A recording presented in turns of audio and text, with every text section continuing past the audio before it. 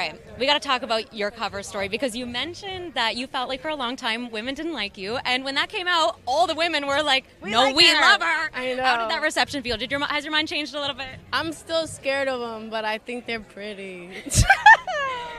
Billie, did you mean to come out in this story? Girl. No, I didn't, but I kind of thought, wasn't it obvious? Like, it's kind of been... I didn't realize people didn't know, so... We need to get to a point where you don't even have to come out, so... I just don't really believe in it. I'm just like, why can't we just exist? I've been doing this for a long time, and I just didn't talk about it. Whoops. Same. I literally was like to my mom, I'm dating women now. But I saw all the articles, I was like, oh, I guess I came out today. I was like, oh, I guess, okay, cool. But it's exciting to me because... You know, I guess people didn't know, so it's cool that they know, but, ooh, I'm nervous talking about it. I'm a gay, you're safe. Okay, cool. Yeah, but no, I am for the girls. Like, same, though, literally. And one last question. Phineas was talking about that. The album is coming. What are the vibes of the album? What can we expect?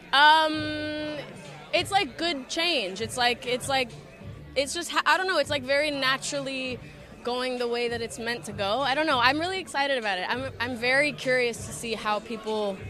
like feel about it. I don't know. Okay, I love it. All right, well, I'll let you go. Thank you so much. Can we get a picture? Yeah, of course.